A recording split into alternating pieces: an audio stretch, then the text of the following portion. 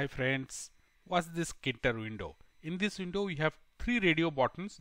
The middle one shows the current year, shows the previous year, and there is a next year. And these radio buttons are dynamically taking the dates. Mean if you open this window in the next year also, this will reflect the current year. Means it will change to 2023, and accordingly previous year and next year will change.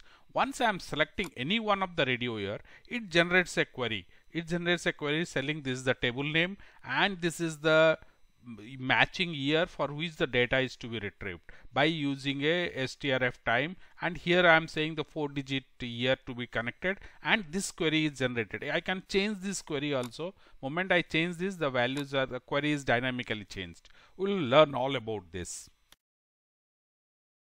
Let's first start with our creating the dates for that. So for that, import Datetime, and then we'll say what is today. So this is the date object I am creating.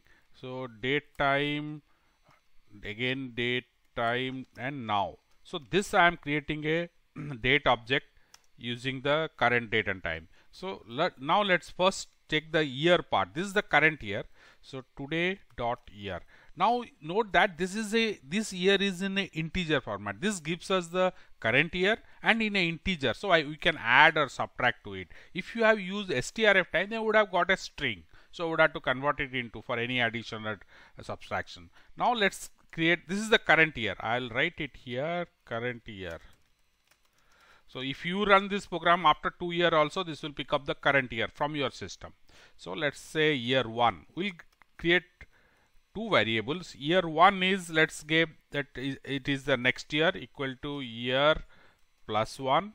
Now year 2 equal to year minus 1. So now we have two more variables. So this is the current year. Now one previous year, previous year, and then one next year. We'll be using this to create our, we'll take these inputs for our Tkinter window. We'll paste our Tkinter blank template here. We'll just paste it here. Okay, this is our blank window. This is the root window, and then we are given the size, dimensions, width and height, and here we are keeping it open. Now let's slightly move up. Inside this, we'll add our radio buttons. So for that, first we'll create a int variable or integer variable. So this will be holding the value of our years. So we'll saying int var. Now here value equal to value is, we'll connect it to our first or current year. So it is, we are saying the default value for this integer variable is the current year, that is whatever the current year is. Now then let's create a radio button. R1, we'll create three radio buttons. So tk dot radio button. Now parent window my underscore w at the top here, line number 7 we have declared it. So that we are using it here. Now what the text should go? Text is here will first one. So first one means it is the leftmost one. So previous year. So we'll say year 2. See here year 2 is at line number 5, year minus 1. So whatever the current year minus 1. So that will be my year here. So year 2. Now what is the variable? Variable equal to, now I am connecting it to my int var r1v. Now here I have to say value. What is the value for this? Value equal to, now I will take definitely year 2 year 2. Now let's that's all. So I will place this in my grid. Here it is. Let's place it on the grid. So it's the leftmost one. So we'll say grid. We'll say row equal to 0, column equal to 0. Now slightly pad x will give, so we'll not flush with the left edge of it. So pad x. Now pad y equal to 30, means from the top edge also we are giving some gap.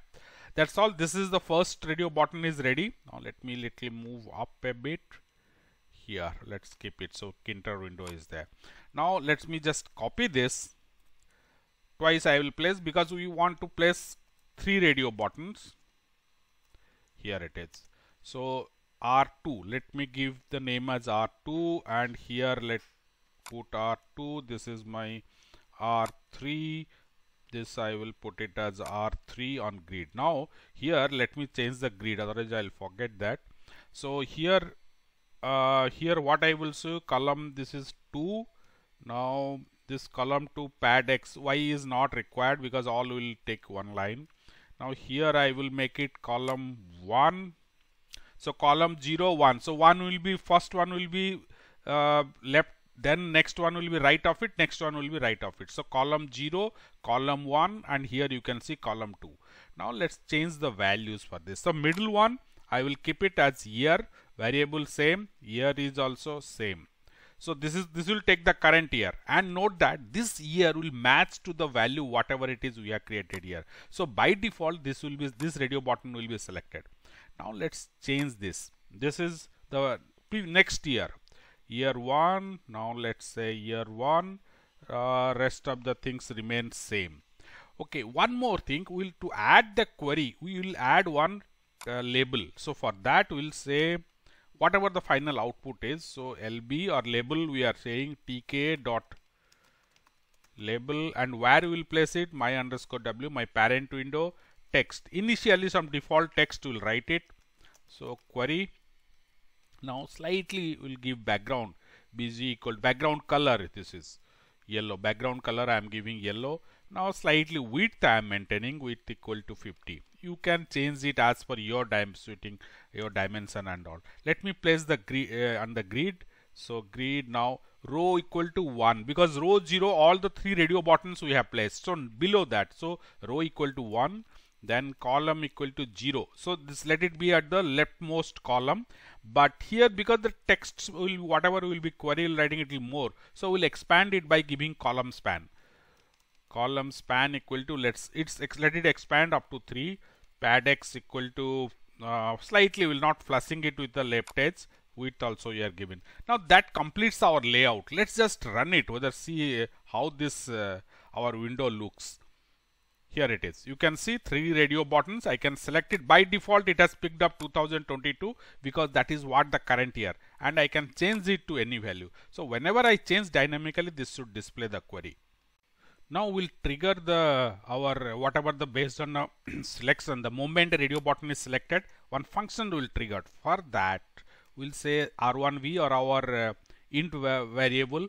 Now trace method. This trace method takes 3 parameters: when the variable is created, when the variable is destroyed, or when the variable is changed. We'll use this particular. W means when the value is changed.